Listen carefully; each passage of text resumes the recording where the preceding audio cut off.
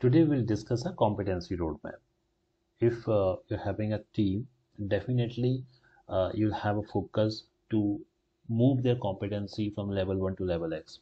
How you do that? You should have a very solid competency plan and the competency roadmap for it. Now, today's video, we are going to discuss very key things. What are those four key things you have to keep into mind while you're building a competency roadmap? There are four key things. Any competency plan you make, any competency roadmap you make for your team, there are four key items which you have to keep into mind while you're building this plan. So we'll discuss one by one all those four items.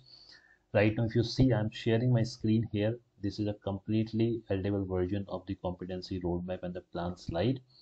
Uh, this editable version is placed on the share path. The link is given in the description section. You can download it from there. You can edit it. You can use it for your own creating for your own competency plan. Now let's come back on this competency roadmap. What are those four key things which you have to keep into mind while you're building a competency roadmap and the plan? So very first thing, the first thing what you have to keep into mind is your focus area. Out of four, the very first thing is focus area. For example, for this video, I have taken Azure DevOps, Java, Agile from process perspective, artificial intelligence. This could be different for your IT landscape, technology landscape, process landscape. I've just given a few samples here. You can change it, which is fitting to your context. But then you have to tell what are my focus area. That should be very first thing you have to cover in your competency plan. You should see down here, I have also given a icons. For example, Azure DevOps, I have put icon for Git and Azure pipeline. Similarly for Java, Azure OpenAI, Python. Why this is important? Because the visuals will have a long-lasting impact to your audience. So try to supplement, add icons here. If you change the technology here, add icons accordingly. That will be a very much important for your slide. Okay. So focus area is the one thing you have to tell into your competency plan and the roadmap. Very first thing. What is the second thing? Second thing, you have to tell how intense your competency plan and competency roadmap is, because it is important. You want to move your team competency from level 1 to level X. That means your plan should have those details around it. The content of the plan should be very solid so that you can tell to your management, to your leadership, that by following this plan, I want to move my team competency from level 1 to level X. So there could be different stages. You want to do some training as part of basics. You want to do something as an intermediate and then as an advanced. And usually for basics, if you go across organization, across team, there are few basics things. You will do a training on Udemy, LinkedIn. A company will have their own learning portals. You want to do some instructor-led trainings, and you want to do some basic certification. For example, for Azure, you can do AZ 900. For artificial intelligence and machine learning, you can do AI 900. So these are the basic stuff you want to do for your team to start on something, and then you move to intermediate level where you do advanced level certification. You want them to do hands-on. You want to do them some exercises, coding. If you talk about Java, it's a coding and deployment. If you talk about AI and ML, it will be a training existing model, doing some certification like AI 102.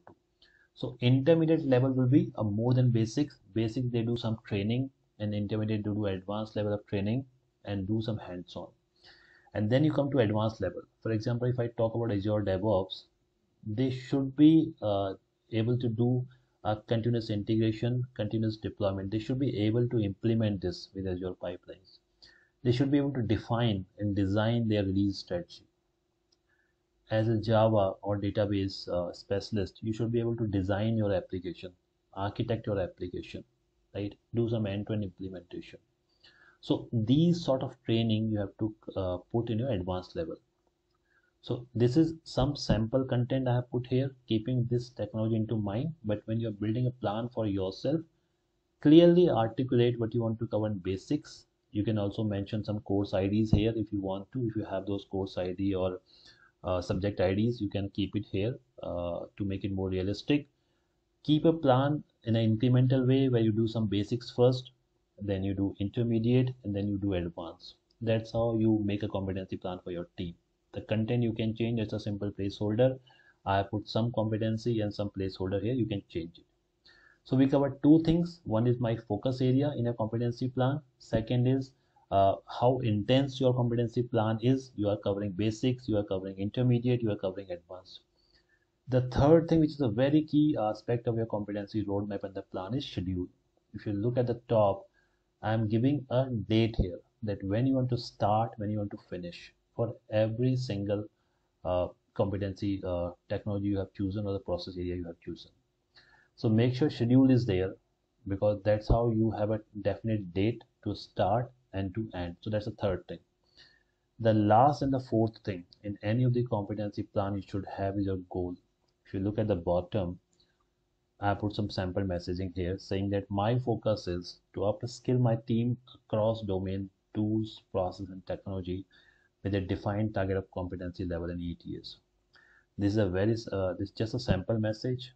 You can change it based on your context, but it is always important that you conclude your slide. So you said, what is my focus area? You said how intense my training plan is. You gave a schedule, and then at the bottom you have to give some message to your audience. So that's a takeaway for your audience. If you keep these four things in your competency plan and roadmap, that's going to be a perfect one. I have another version of this slide. If I go next, it's a little bit different than the previous version. If you see, I have added more icons here. For example, for database, I have added MongoDB here. I have Azure Repos icon I have added here. Some incremental model training I have put an icon here. So this is a little bit different than previous one. You can use this one. There could be a possibility that you are making a plan where you don't have basic, intermediate, and advanced. You just want to cover only one plan covering everything. So I also added one more slide here in this way, where you don't have any beginning and then intermediate and advanced. You just add only one level, and then you can add your text here, and then your bottom message over here. So this is also completely editable. All three slides are completely editable versions. You can use either of these slides. These are placed on the share path. You can download from there. So we discussed competency roadmap, a competency plan. We discussed what are those four key items to make a competency roadmap as a perfect one. Okay.